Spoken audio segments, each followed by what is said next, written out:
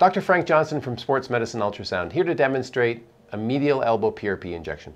First thing I want to interrogate is the ulnar collateral ligament. On the left-hand side of the screen, we can see the distal humerus, or the medial epicondyle of the humerus. On the right-hand side, we see the sublime tubercle of the ulna. Connecting the two of them is the ulnar collateral ligament.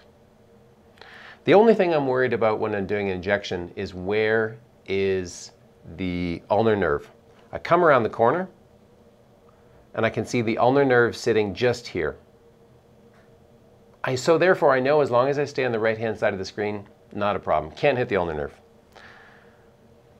To do the injection, I slide my probe out of the way so I have a short way to travel. Grab a small amount of anesthetic. Again, I know there's some people who are watching who are screaming right now saying, don't put the anesthetic in. You want the anesthetic, trust me. Just a small amount. We've watered down the lidocaine to 0.1%.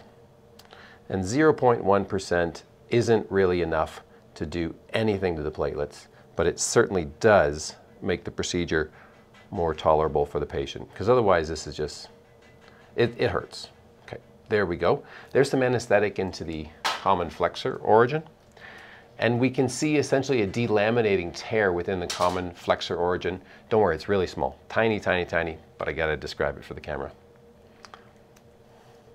Next thing you know, I've got a 1-inch needle. Pass it into that area. There we can see it within the tendon.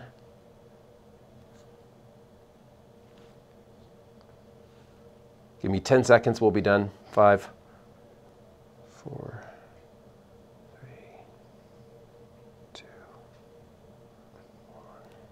and that is all she wrote. So there we go. That is a comprehensive treatment, essentially, of a small but clinically significant delaminating degenerative tear inside the common flexor origin.